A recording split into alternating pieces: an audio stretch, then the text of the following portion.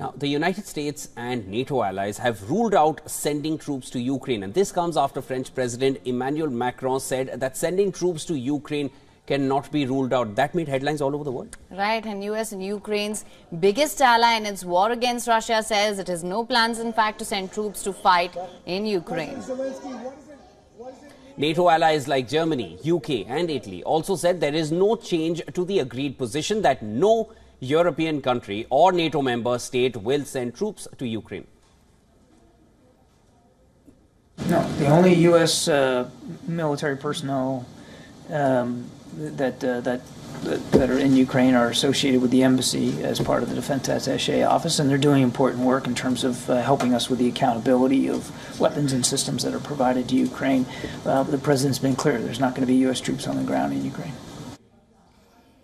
NATO chief Jens Stoltenberg also denied considering sending troops to Ukraine. However, Stoltenberg insisted that the military alliance will continue to support Ukraine.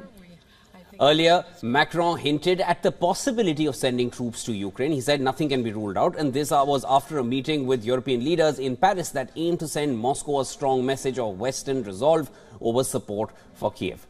Now, the leaders in Paris discussed the formation of a new coalition to supply Ukraine with missiles and bombs of medium and long range. La priorité des priorités est la question des munitions.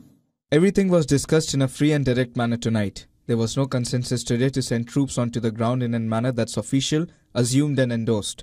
But on the dynamic, nothing should be excluded. We will do everything so that Russia cannot win this war. Aller au bout des stocks qui sont encore disponibles, à identifier les pays. Now, the Kremlin also warned that conflict between Russia and the US-led NATO military alliance would become inevitable if European members of NATO troops fight in Ukraine. Meanwhile, in Washington, US President Joe Biden held one of the most intense meetings in the Oval Office. Well, that's of course according to Senate Democratic Majority Leader Chuck Schumer. Now, the meeting was over the crucial Ukraine aid that is facing an uphill task in the US Congress, especially the House of Representatives. Biden has urged the lawmakers to approve the $95 billion package, which includes $60 billion for Ukraine. All of you here, so thank you all for coming. That's what we're going to be talking about. In Ukraine, I think the need is urgent. I hope we get to speak.